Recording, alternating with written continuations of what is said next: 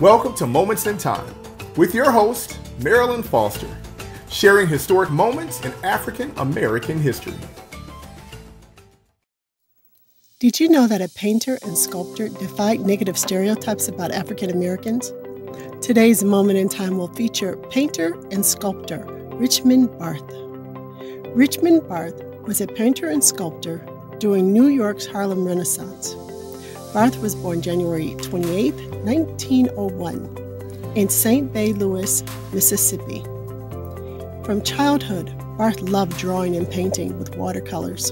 By the age of 12, his talents had developed enough to exhibit his art at the Mississippi County Fair. In 1915, Barthe moved to New Orleans, where he applied to various art schools, but was denied admission because he was African American. He moved to Chicago in 1924 and enrolled in the Chicago Art Institute to study painting. However, his interest turned to sculpting. In February 1929, Barthe graduated from the Chicago Art Institute and moved to New York.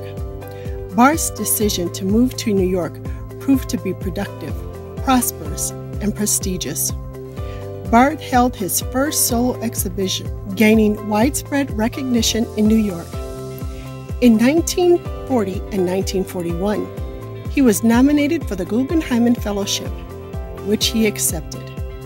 Barthe created an 8-foot by 80-foot frieze, Exodus and Dance, completed in 1939 for the Harlem River Houses.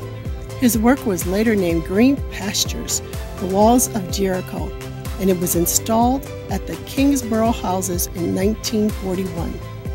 Barthe was quoted as saying, "All my life I have been interested in trying to capture the spiritual quality I see and feel in people.